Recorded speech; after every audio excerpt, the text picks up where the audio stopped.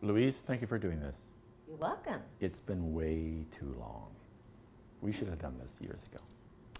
I want to start talking technical. Let's talk mics and mic packs, right? Because we were putting on the mic, right? And then you started talking about wearing 2 mics and legs or whatever. So how do you work with that as a performer with things here and here and here and packs? I think the first time I had to wear a mic pack in a show was, I think, Les Mis. The nice ones, the little skinny ones. And, but luckily I was wearing wigs. So the thing is, you do the pin curls and the net, and then you put the microphone cord there, affix it to the net, and you know, about there is the best place for the little mic to be, and then the wig. But because you sweat and I had to do super quick wig changes, they wanted to tape it. That's one of the things about having it right there. So I still have a bit of a bald spot just around here. My hair's down on it now, but I have a healthy, my hair grows quickly and the new growth is always very apparent all around my hairline. But there's a little spot that still hasn't gotten over the fact that there was tape there 8 times a week. And then when you take it off, as careful as you try to be, you're still going to rip some hair off. But yeah, the pack itself is a problem in that it depends what you're going to do physically, obviously, in the show. So if you have to sit like this, or if you have to have a fight scene and you're on the floor, you're lying down, then the pack right in the middle of the back is not an option. And especially in, say, Les Mis, I was wearing a corset under all the other clothes. So the pack had to be in my leg, on the thigh. Where's your pack now? Right now it's on the floor behind the chair. I love that. And why do sound people put the pack on your spine? People keep putting the pack on your spine, right? This is the transmitter, right? The batteries and all the rest of it. I don't get that. Well, I suppose it's like anything else. It's like a belt or whatever. It seems to be the most obvious place. Right. For women, though, I find most of the time your costumes don't look that good with the little hump in the back there. So I would much rather have it on the thigh or behind the thigh or on the bra strap. See, they can make something that just hook it onto the back of the bra and then the top can fall down and that doesn't look so bad. That's a good place, actually. And does the technology ever get in your way? Do you know, there have been times where I've ended up with real bruises and marks because the mic pack was obviously not in the good place and you forget that in that one scene, oh my God, I forgot that I had to do that real sit back really hard, whack right on your spine. So yeah, that's happened. The only time, holy geez, once I did a concert with the Hamilton Phil, me and Jeff Hislop, and we got there and they wanted us to use these lavs, but they put them on us and I went, wow, man, that looks like an antique I've never seen.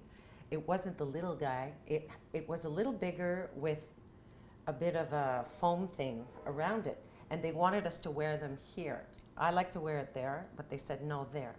Halfway through the concert, I swear to God, it was like, oh, oh, God! I yanked mine off.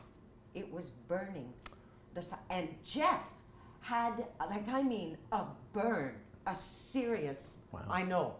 I think about that, I go, I can't believe we didn't, like, we should have gotten something for that. I don't know. If that had been in the States, man, they would have been sued and it would have been awful. But he had. So what, there was a battery in there that was heating up or what? I don't know. It had some kind of short circuit. I have no idea. I've never seen anything like it. So wait a minute, you took it off and then you lost the amplification and. Oh, that was that. And then they came running over and I think it was at intermission and went, oh my God, blah, blah. And they changed them, gave us some other ones, which I was scared to use, but it was okay. I could actually feel it, like just sparking. And have you ever had a pack fall off? You ever lost your pack, so to speak? Yeah. And what happens? The sound cuts out, or? No, as long as it doesn't disconnect. I remember just grabbing it and just holding on to it for the rest of the. And when you started performing, did you have packs and lamps, or did you perform? When you entered the theater business, was it before that kind of? And what was the switch like? Well, the switch is fantastic because all of a sudden you don't have to scream and push so hard, you know. I mean, my God, yeah, it was fantastic.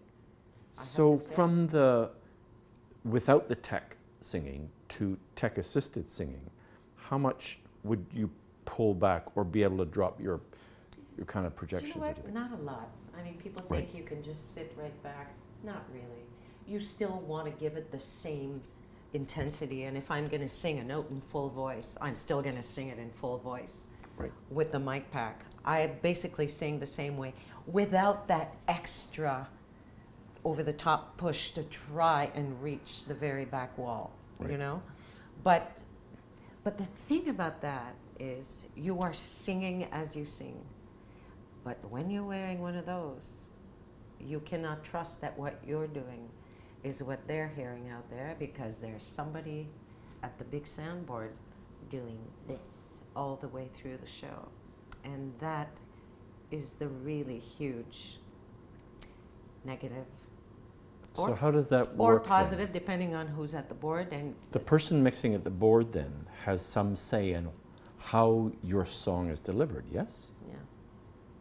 Yeah. So how do you work on that? Do you say, do you have a friend sit out in the audience going, no? No, because Or even you a just- friend, would they say, and besides, I'm not the sound designer, so I can't go ahead and tell the guy Yeah. how to mix over there. But you can have talks about it and, you know, say, look, my voice has a lot of stuff to it.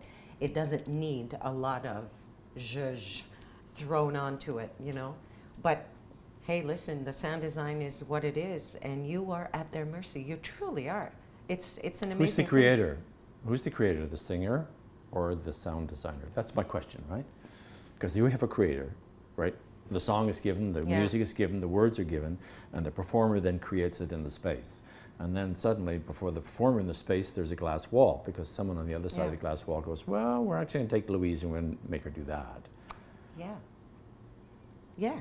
You would think that person would be part of the creative team Well, and saying, okay, well, sure. what are we looking for in this And I song think here? it's up to the performer maybe to try and have talks with these people and really find out what they're after and what they're looking Right, right. for and how much are they gonna screw. They mostly it's volume, Yeah. but still quality of voice too. I mean, you really don't know what you sound like out there. You're hearing it from the monitors on stage, and I mean, you think it sounds like that, but in Les Mis, we all took a turn. You know, we got to sit out in the audience and Right. watch the show, which that's never happened before or since. But you got to hear what it sounded like, and you're going. So in my naivety, the mix is appearing in the monitors on stage as well as in the house?